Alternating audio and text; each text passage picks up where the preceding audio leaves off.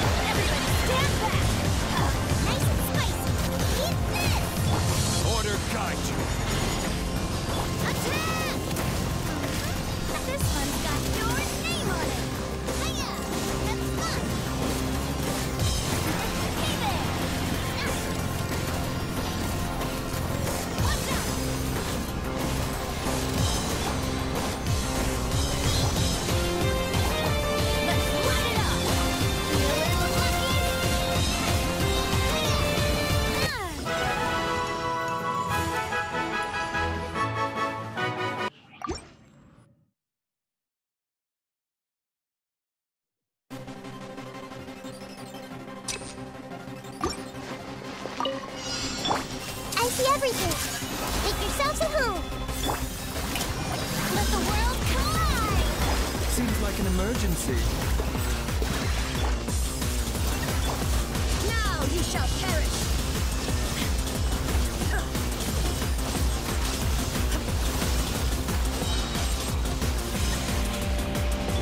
Everyone hold hands. Sharing my knowledge. Time to shine. Mindless side effects. Taking a turn for the better. There is no escape. Hey.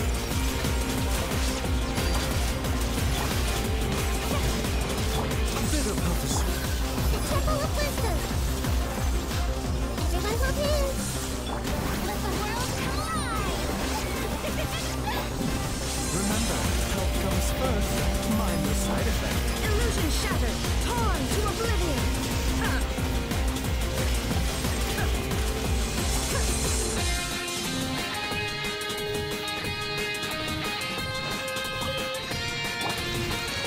Stabilize. Teamwork is dreamwork. You're in taste. Proper send-up. Fellow warfare, I guess.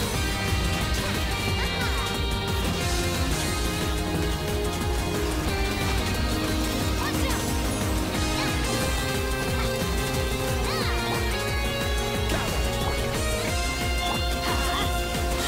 I'm going in. This one's got your name on it. Fire! Solidify. Coming at ya! Hiya! Fellow warfare, I guess.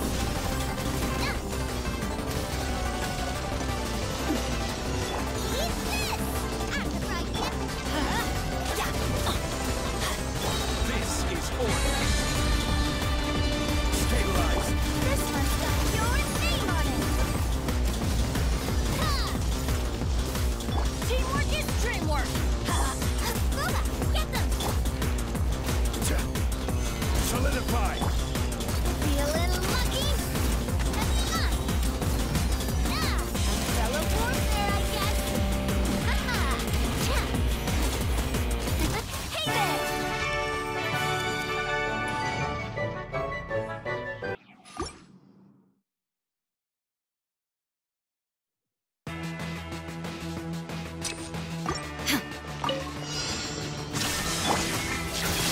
Make yourselves a room. Lightning, throwing sound. Taking a turn for the better.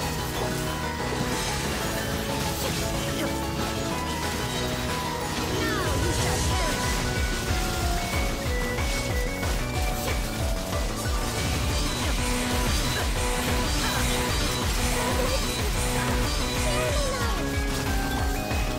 Showing you pain.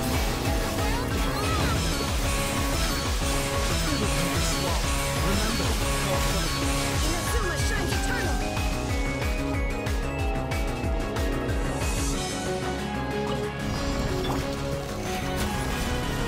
Everybody stand back. Nice and spicy. Attack! That's the way. Feel a little lucky? Coming at ya.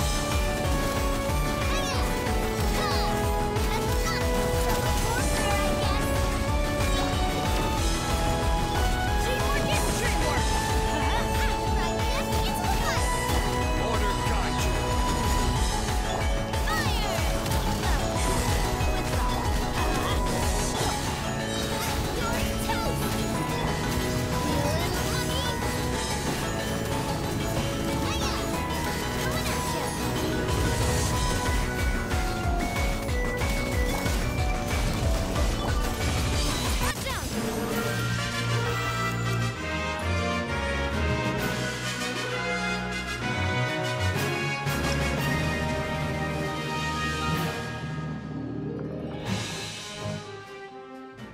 And that is it for my Spiral Abyss run. So, well, there is a lot to unpack here because there is a lot of new stuff and there's a lot of old stuff too.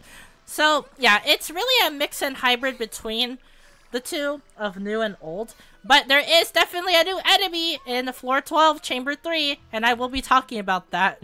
So yeah. But anyways, well, enough about me rambling on. I have to show you guys what I'm talking about. So I'm gonna be going into, well, minute detail on floor 11 and floor 12. If you want a more better explanation, I will be doing the commentary video on floor 11, floor 12, where I go into greater depth into these floors and talk about my tips and strategies. But for now, I'm just gonna be talking about, well, the bare minimum for floor 11 and floor 12 because, well, I need to show you guys my builds. So yeah. But here is floor 11. So it's not really that bad. For the first time in forever, well, they did it back then, but, well, now they did it, but it took them forever. There is no monolith floor. Yeah, no monolith floor on floor 11? What? Yeah, you wouldn't believe it, but it's not here. I mean, look at that. Remaining challenge time.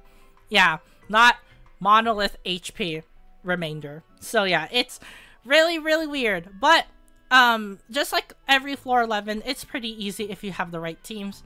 And plus, besides, they give you a geo damage bonus, so you could just literally run any geo team and you're like blitzing through the whole floor. I mean, look at this. It's just not really that bad. So, shrooms, hilly churls. Oh, the beasts are here, which are new enemies, by the way, which are from the Liyue map, the new Liyue map. The annoying fanged beasts are back. You know how annoying these boys are? The Sumeru beasts, where they just put up a lot of crap. They do a lot of damage. They don't get staggered. Yeah, you know the drill. If you have fought these things before, then you should be fine. And then you have the, well, these things. These things! Oh boy! Everyone hates these things. It is really, really bad. But, again, if you have teams that can compensate for it, which is basically just anything that reacts to Hydro, then you should be fine. Even though these guys are extremely tanky, they are tanky boys. If you have high damaging teams, well, like a Quicken team, or a Aggravate, Hyper Bloom, Vaporize, or, well, Freeze, but just don't make it go berserk, you should be fine. And then the second half is just mechas. Well, if you know how to deal with mechas, then you know that it's pretty easy to deal with them. So yeah, that's floor 11, basically. That's just the Spark Builds version. And now I'm going to be talking about floor 12, so here we go. So floor 12 is pretty interesting, because we have, well, a Pyro Abyss Mage, which is pretty easy to beat. A Breacher, who is pretty easy to beat. And then you have two Operatives. Yeah, two Fatui Operatives. They have really high HP pools, and they love to teleport around and do ridiculous things. But, again, if you have a good team, you should be fine. And second half, well, Jade Plume Terrashroom. He's easy as crap. Just bring Pyro Electro.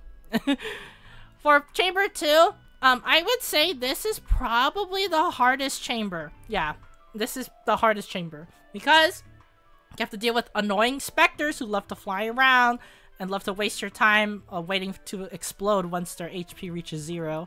You have Whopper Flowers, which love to dig underground. And then you have these husks where you can't bring any shield characters. Yes, you can't bring any shield characters. You can, but just don't make them hit you when you have a shield, or else, well, they retaliate with their own special mechanics. So yeah, you can't bring someone like Vaiju, who like periodically has a shield and sometimes he doesn't. So yeah, you can bring him, but as long as you don't get hit when you have a shield up, you should be fine. But you are gonna get hit anyway. It's Spiral Abyss, so yeah. For your safety, you should not bring a shielder for these serpents and husks, because these things are really annoying if you do bring a shield. And we have Mechanical Array. He's pretty easy too. Just nuke it down and then it just goes to its second phase. You find the glowing thingy and then you defeat the glowing robot and then you just finish it off. Pretty easy, right? And then we have Chamber 3, which is also pretty easy. We have the Icewind Sweet Dirge of Copelia, which is the animal version, not the cryo version, so you can basically nuke it down. Pretty easy, right? And then we have the Veteran Archimetic Enhancer Mech.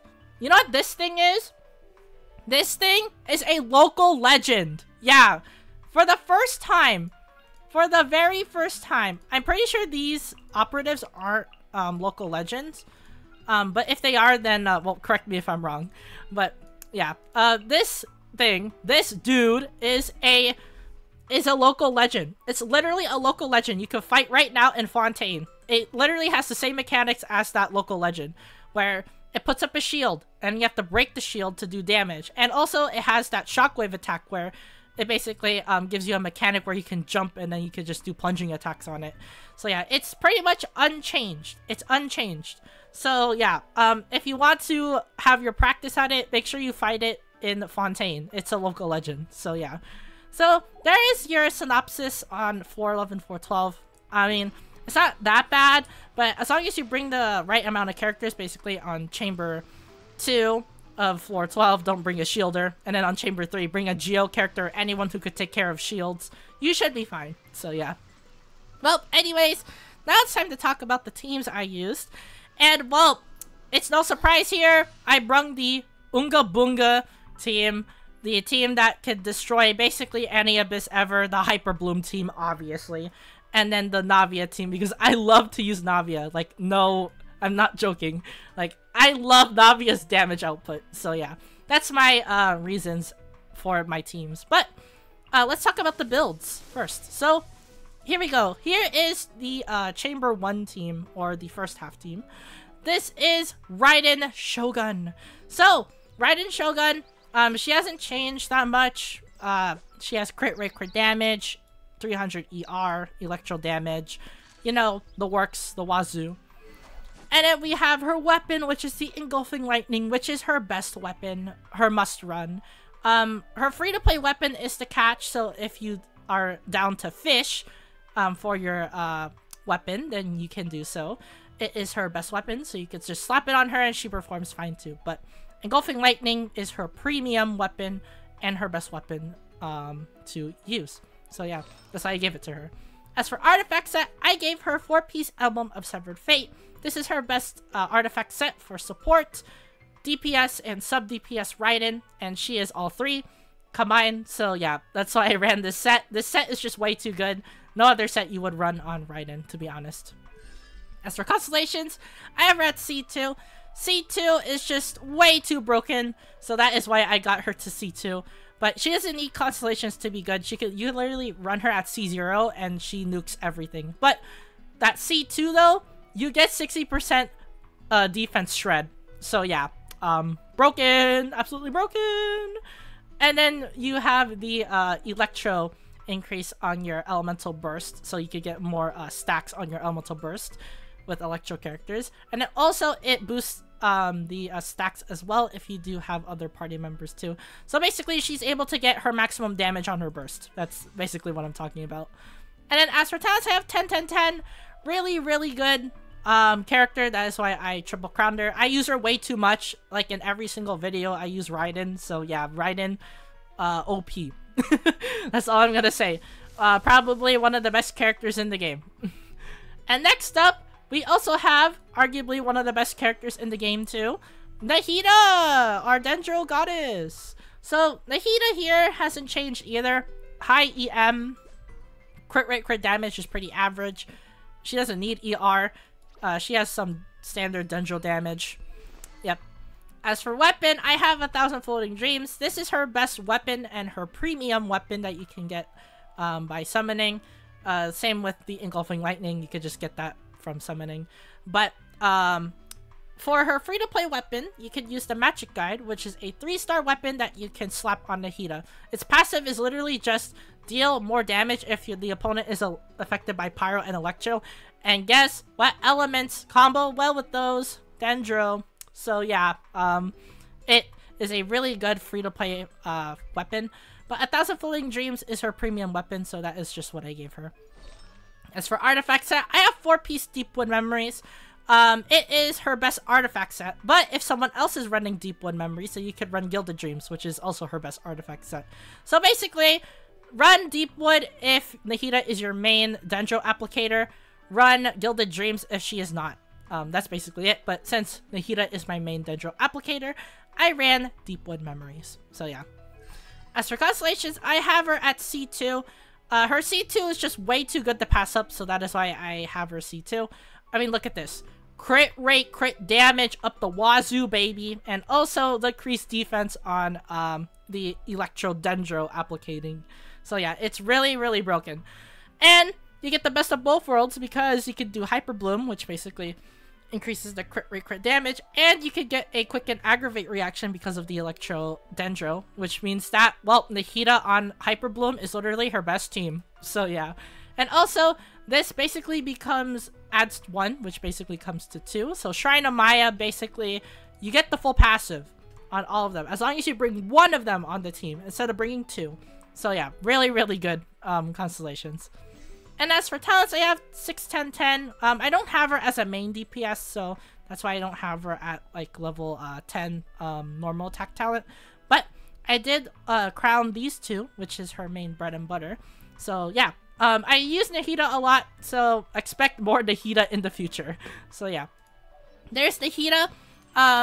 Again, I'll say it again, arguably one of the best characters in the game. So yeah. And next up, we have arguably one of the best Hydro characters in the game. Yeah, woohoo! That's like a triple whammy right there on the team. We have Farida, our Hydro Archon, quote unquote. But Farida, I see here, she has max HP, crit rate, crit damage, ER, so she gets her burst back instantly. Yep, your basic Farina build. As for weapon, I have Splendor of Tranquil Waters. This is her best weapon. It's her premium weapon, which is why I just slapped it on her. As for free-to-play options that you can use the fishing sword that you can get by fishing in Fontaine. You could just slap that on her. That works well. You can also give her the Festering Desire, which is a 1.2 weapon in the Dragon Spine update. But that is only for true OG players. If you're not an OG player, then I guess your second best option is the fishing sword. So yeah, but Tranquil Waters is her premium weapon, which is why I just slapped it on her. As for artifact set, I have 4-piece Golden Troop. This is her best artifact set for sub DPS Farina, and also support Farina, if you don't believe it. So yeah, Golden Troop just basically increases the damage on her elemental skill damage, and guess what she uses a lot? Her elemental skill. So yeah, it combos really well with her kit, if you are running a sub DPS Farina, because sub DPS Farina is just way too busted, way too broken. You can also run Millilith, that also works too for support Farina. You can run Oceans, if you are running a healer Farina. She has so many different possible combinations to list that I can't even like talk about it. And as long as you have her at C6, that is for the mega whales out there, you can give her Hunters. Yeah, she works well with Hunters, if you do have her at C6. So yeah, keep that in mind. As for constellations, I have her at C2. C2 is just mega support Farina. Action, if you are trying to run her as a support, you definitely want to get her C2, but she works well at C0 anyway, so you don't need the constellations. But C2 definitely helps her a lot, and it makes her like one of the best Hydro supports in the entire game. As you see here, she gets accelerated burst buffs. Basically, every time you lose or gain HP, you get 250% faster fanfare points. And then the more fanfare you have, overflowing the fanfare limit, the higher your HP goes, which is really, really good. And also her C1 increases the fanfare limit too, and she gets 150 base fanfare for it. So yeah, that basically, what I'm trying to say is, with C2, you're basically able to get the maximum amount of damage bonus. So yeah. And as for talents, 6, 10, 10, had to crown these 2 talents. Definitely a really good support and sub DPS, which is why I just crowned these 2 talents. It's basically the same as Nahida. I just crowned these 2 because it's her bread and butter. And she doesn't use normal attacks that often, unless I get her at C6, which is not gonna happen. But yeah. But there is Farida, one of the best Hydro characters in the game, if not the best Hydro character. And last but not least, on the first half team, we have Baiju, aka one of the good Dendro healers in the game. Or, well, I could say this, the best Dendro healer in the game. So yeah. Well, Baiju here has not changed either. 40k HP, high ER. Basically that's it. As for weapon, I have Prototype Amber. His best weapon is definitely his premium weapon, but this is his best free-to-play weapon. Yeah, because all you have to do is just craft it, and that's it. Yep. You just need the billets. That's all you need. You need the catalyst billets, craft it, and there you go. You literally got one of his best free-to-play weapons. It also combos really well too because he uses Elemental Burst and he gets energy back for his Elemental Burst, and guess what he loves to do a lot? His Elemental Burst. So yeah, it's really, really busted.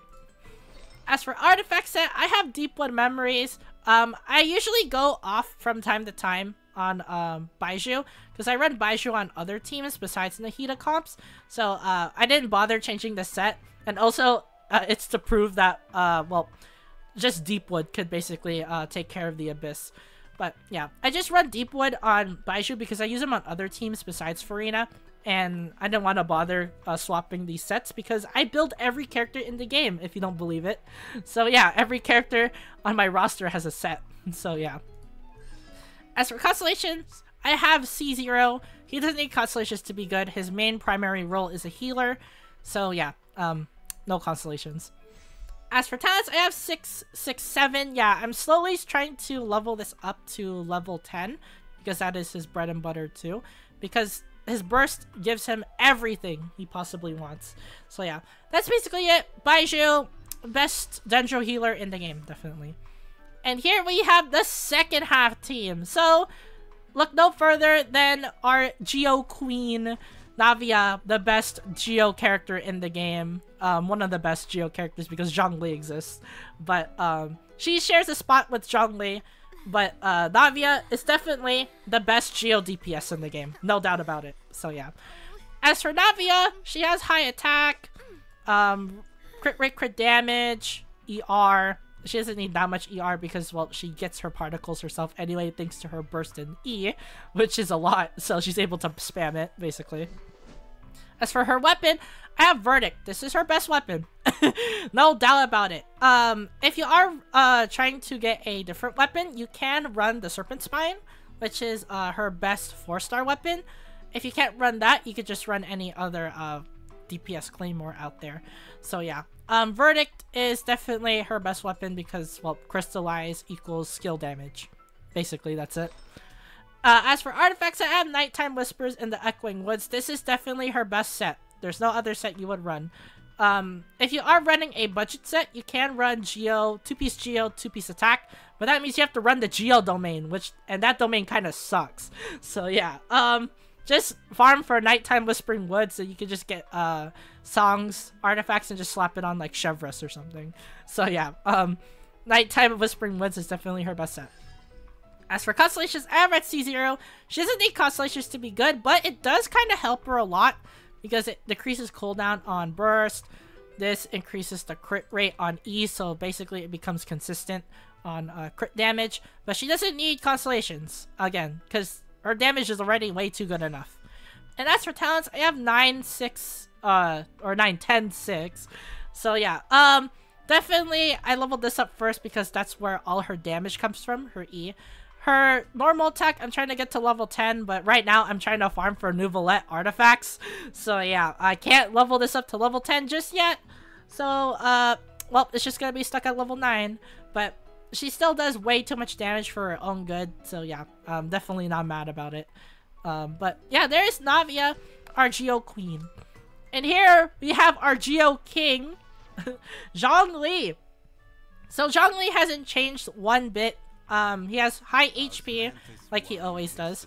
Crit rate, crit damage, yeah. He has high HP and crit rate, crit damage because I made him a sub DPS support hybrid because his Q just does way too much damage. His damage scaling on his Q is absolutely ridiculous, so I had to take advantage of it. As for his weapon, I have Black Tassel. This is his best weapon. I'm not joking. His best premium weapon is the Staff of Homa. So if you are going to be running, well, an even bigger sub DPS Zhongli, then you could just run Staff of Homa. But Black Tassel is his best free-to-play weapon. It's a 3-star weapon, literally. Its passive doesn't even matter because it has high HP. So yeah. As for his artifact set, I have 4-piece Tenacity of the Millet. This is his best support set. Because, well, elemental skill, and he increases the attack of party members, and also increases shield strength, which is pretty nice. So yeah, definitely Zhongli's best support set. But if you are going to be running another set, basically a sub DPS Zhongli, if you are trying to go for the burst damage, you could go for 2-piece burst, 2-piece Geo. That works too. So basically 2-piece Noblesse, 2-piece Geo. So yeah, you can just run that. But Tenacity is his best support set. As for Constellations, I have him at C0. He doesn't need Constellations to be good because what is he? A shield bot. So yeah. As for talents, I have 6, 10, 6. Yeah, literally you only have to level this up and he becomes a god. So yeah, Zhongli, best shielder in the game, also our Geo King and Geo God. Next up, we have our chef of Wanmin restaurant, Zhongling. So Zhongling, well, she still is the best pyro sub DPS in the game because no other character is like her. So yeah, if you don't know what I mean, I will link a video at the outro.